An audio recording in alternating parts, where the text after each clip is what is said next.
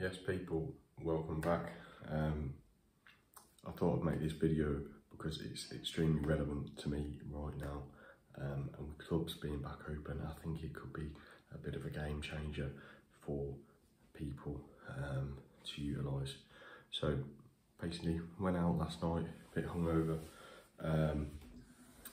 so I thought I'd talk about my hangover stack in a way to mitigate all the effects of alcohol and what it has on the body.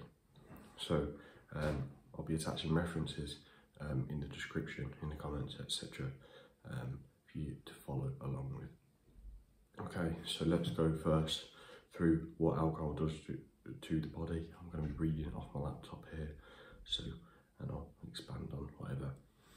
So it lowers sodium, potassium, selenium, magnesium and zinc levels. It lowers vitamins A, D, E, K and B vitamins. It depletes choline in the body and in the brain. It reduces REM sleep. It increases diuresis, leading to dehydration and increased blood pressure. It leads to inflammation of the gut lining and can create intestinal permeability. It can cause hypoglycemia, so poor blood sugar management. It can suppress the immune system. It causes stress of nearly all endocrine organs, liver, pancreas, etc. It can cause vomiting and nausea.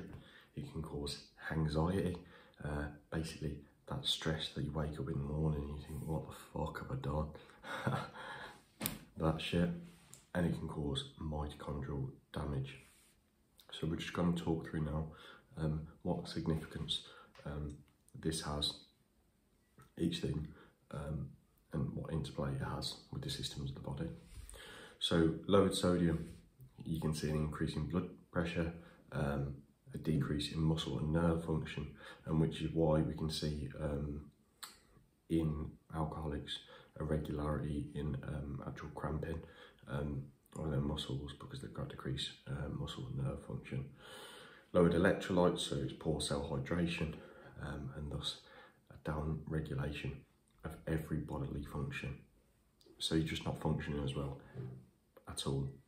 Choline depletion, which causes poor regulation of memory, mood, intelligence, brain function and development, and it's also seen in patients with people in patients with muscle and liver damage. So obviously it's not ideal, and when we're on a hangover, this is exactly what we suffer from in terms of symptoms of memory, poor memory, shit mood, lack of intelligence, and brain function. It's all the standard, you know. So then with a reduction in REM sleep, you have poor memory formation, and during REM sleep also we have an uncoupling of emotions, which makes you more likely to suffer depression and anxiety type symptoms if you're lacking in REM sleep. And it's also why we see treatment actually for anxiety and depression, where people have their arms across their body to comfort themselves, and have your eyes looking left and right to emulate rapid eye movement sleep, and you talk about whatever event that is emotionally troubling for you, so you can get through it, and that's used in psychology and treatment. Yeah, pretty damn interesting. What a fucking nerd. Anyway, you've got inflammation and permeability. What does that do? Obviously, an increased risk of gastrointestinal disorders, SIBO, small intestinal bacterial overgrowth, SIFO, candida, yeast infections, skin problems. They all stem from the gut, and downstream hormonal imbalances, so estrogen dominance in women, hypothyroidism, all these things. If you have too much of intestinal permeability or inflammation of the gut, this is what can not saying it happens just from one bout of binge drinking or one bout, you know, but an accumulation of it over time, linked with poor dietary habits, you know, it can easily sort of exacerbate or just happen, you know. So you also have poor blood sugar regulation, which leads to insulin resistance, which means the calories that you consume bias more to fat instead of muscle, which is not good for gains or body composition. And this insulin resistance leads to systemic inflammation of the body, and it's a major root cause of a lot of disease states for a hell of a lot of people. So we want to be insulin sensitive, not insulin resistant. So we want to manage that blood sugar. It causes oxidative stress, alcohol does, which is just basically stress on each of the cells in your body, and we don't like that. It causes vomiting and nausea. I mean, I don't have to tell you really much. It's just fucking grim. It's not enjoyable one bit, you know. So that's not great. Yeah, and then anxiety. So as I said before, it's the stress when you wake up and not knowing what you've done, but you know you've upset someone. I've been there before so many times. It's not worth it, mate. It can also cause mitochondrial damage. So it's a dysregulated function of all bodily systems caused by cell death, and thus inflammation of surrounding cells caused by this senescent or dead cell, which is sort of causing inflammation if it's not being removed. Yeah, so with all of that, fuck me, how do we go about fixing it? What's in the supplement stack and what's in the dietary stack, Mr. DBC? Well, so we're going to break it into two portions: when you're drinking and the next day, because we can be preemptive with reducing the hangover. Okay, so when drinking, we want to have water to counteract the diuretic effect of alcohol. We want low salt in that water to increase, so it's low salt is a brand where it's reduced sodium salt, so it's a mix, a 1-to-1 ratio of sodium and potassium, so you get your sodium and potassium, which it depletes anyway, allows for better hydration, better blood pressure control, yeah, and helps you hydrate better, so why the fuck not? Okay, next, then we take, this is when drinking, by the way, I've not already mentioned it, so have that water in between drinks. Zinc carnosine, so this is a preventative measure somewhat of gut inflammation and intestinal permeability. Zinc carnosine is generally used in a lot of functional medicine practitioners' gut protocols to heal the gut lining. Plus, alcohol depletes zinc, so 2 for 1, baby. Okay, so then we move into liver detoxification supplements, as obviously all your alcohol is metabolized by the liver, and your liver is going to be put under a shit ton of stress to do so. So we might as well fucking support it, right? Yeah. So phase 1 liver detox, we use milk thistle. So milk thistle is used to treat alcoholic liver disease in practice. So, you know, if the doctors are doing it, why can't we?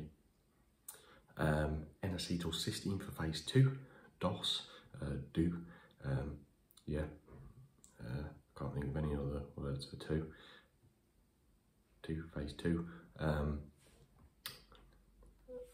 Yeah, N-acetylcysteine, so NAC, it plays a role in the phase 2 liver detox. It's also neuroprotective, so for the brain, a precursor to glutathione, the master antioxidant in the body, and we want to be loading on antioxidants when we're having all this oxidative stress caused by excess alcohol consumption. Big bonus. NAC is not the most bioavailable form, though. You can get NACET, NACET, or if you don't mind pinning yourself and injecting injectable glutathione and do the thing, do the bit. Next, whilst we want to manage blood sugar levels, we can use berberine, which is commonly used to manage blood sugar levels, and it also actually in research has been found to have to fight the immunosuppressive effects of alcohol via the manipulation of gut microbiota. So you know, you just get less sick, I guess, or less chances of being sick, you know. Then we move on to CoQ10 / ubiquinol. So ubiquinol is basically CoQ10, but it's the most bioavailable form, the best one basically for your body in terms of uptake and absorption. So that is an enhancement of mitochondrial function and cell damage prevention. So on a cellular level, we are muy bueno. Lion's mane is the next one. Lion's mane taken pre-bed. So just with everything else that's been listed, you can take most of these things just while you're drinking. Like zinc carnosine, 15 to 30 milligrams. Milk thistle and N-acetylcysteine you can take between drinks or wherever you want, really. Berberine, you only have to take it once with a drink or whatever. Water, just in between alcoholic drinks. Lion's mane, just take it pre-bed. The reason we use lion's mane is an increase in REM sleep. Fantastic, because that is what alcohol reduces, so you can increase the fucker, and it also reduces intestinal inflammation and tissue damage. So again, bang for your buck. So that's on the day. Now, the next day. Everything that was listed there, you can use on the next day. Same thing applies, you know, the problems don't go away, your body's still metabolising and dealing with that alcohol, so we can utilise them again. So next, we're going to want to replace vitamins A, E, B, selenium and choline dietarily to the best that we can, because obviously these things are depleted. I'm just going to mention a few things for each nutrient that you can include in your diet here. Vitamin A, carrots. Vitamin E, sunflower seeds. Selenium, Brazil nuts. Vitamin B1, beef. I'd advise beef mince, really, to be fair, as it's easier to break down, especially if you have that your gut lining damage. We don't want to really be eating inflammatory foods on the day of the hangover. And then we've got choline with eggs. Sweet. Okay, then we're going to have a little bit of a spice, ginger. We can use that for phase 3 liver detoxification, which is just excretion. So like all your metabolites in your liver is either excrete through urine or stool. So it helps with that. It's a prokinetic, so it helps you go to the toilet, and it also combats nausea and vomiting. It has efficacy in chemo patients for preventing vomiting and nausea. So why can we not take it if we're just a bit hanging? Yeah, okay then. Then we move into another supplement, a methylated vitamin B complex. Why methylated? Because that's how we absorb it. It has to be methylated, otherwise your body won't absorb the B bits. The vitamin, so basically vitamin B12 deficiency increases choline demand, and we're all we already have a demand for choline as it's been depleted by the alcohol. So we just don't want to exacerbate that. So you take your B vitamins basically. Okay, so next we've got a nootropic. Interesting. Ooh, brain shit. Okay, alpha GPC. That is alpha GPC. G, good. Yeah, I'm not doing that. Yeah. So it counteracts the choline deficiency. It improves mental and physical performance. Something that when you are hanging, you're lacking. You're lacking the ability for your mind to work properly, for your body to want to do anything. So it can improve that. Muy bien. Then we have magnesium taurinate, specifically taurinate. The reason being is we've got magnesium because it's depleted via the consumption of the alkalols, and taurinate component. The taurinate component helps combat the anxiety that you're feeling for the anxiety. So it's just like, whoa, wonder supplement. If that's not strong enough, you could take taurine at 3 grams a day for that day to help with the anxiety, if you have it. Next, we're going to be moving into a vitamin C superdose. I normally advise or use it and superdose it, a couple of grams maybe, because it has efficacy when you're ill and the onset, and it's been seen when people have an onset of cold and flu-like symptoms, it is reduced, and it's an antioxidant that we can utilise to combat the extreme oxidative stress that the alcohol has caused. Next, we go on to the final supplement, which is probably one that you should be taking every day.